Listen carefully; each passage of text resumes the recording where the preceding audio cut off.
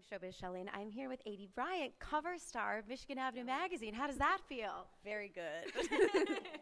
Of course, you have a lot of Chicago ties. So can you sort of, for those who don't know, talk about your connection to the city? Yeah, so I came to Chicago to go to Columbia College downtown, and I loved it there. But I also started doing shows around town at I.O. and The Annoyance. And then once I graduated, I started working at Second City, and that's where I was when I got hired by SNL. So. Do you have any memories of Second City thinking back? Like, is there one night where maybe, like, I don't know, you failed miserably on stage? Or is there anything that sticks out to you?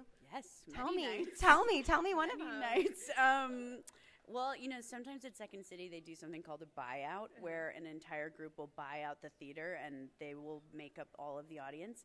And once we had a buyout from Texas, and I believe they were all like police chiefs from Texas. And I think they weren't my target demo.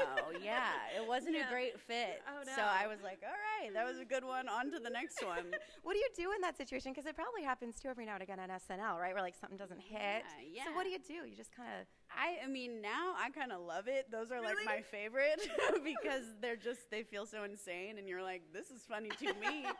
Yeah. Yeah, so you kind of just have to move on, Yeah, go with I the think flow. so. And I have to tell you, I went to the SNL museum because, you know, there was the... cool, yeah. You've been, I assume. I right? have not You been, haven't but been. I live the SNL museum often. So you don't need so to go. Yeah, That's no, true. I'm good. So the thing that struck me is just the amount of work that this show is, the crazy amount, and the writing. It seems like it's just, I don't even know if people realize it's like isn't one night like an overnight, all night? Tuesday night. We're there all night, and we write all dang night.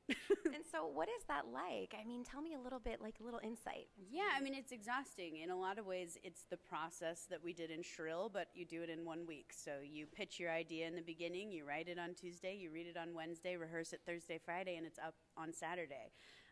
And then something like Shrill, that process takes 2 years.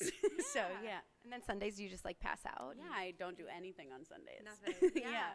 And so speaking of Shrill, everybody loves this show on Hulu. And what for you has been the most rewarding part of getting to do it? Oh, I mean, it's super empowering to pitch a show, write it, act it, and, you know, cast it, all these things that it takes to make it, and really see your dream come to life. It's the greatest.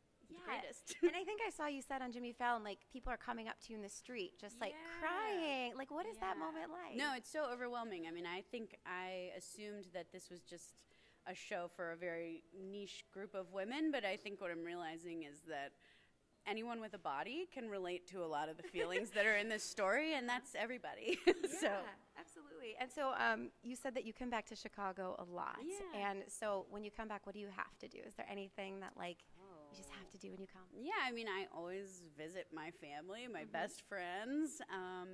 I like to hit up some of my old spots, which, you know, maybe aren't the most glamorous, but that's like where I used to go late night after doing improv. I would go to the Pick Me Up Cafe and other places like that, and that's like where I put in a lot of hours there, so I like to go back and visit. And speaking of friends, because I'm just such a huge SNL person, are you guys...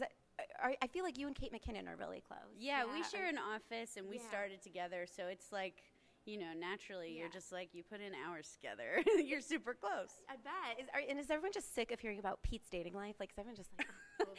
I mean, you know, I think we all love and support Pete, so it's like, God bless. God bless. Yeah. And Godspeed. Yeah. So what else? Anything else anything big coming up for you that you want to talk about? I mean, this is it for me. This is all I got. Yeah.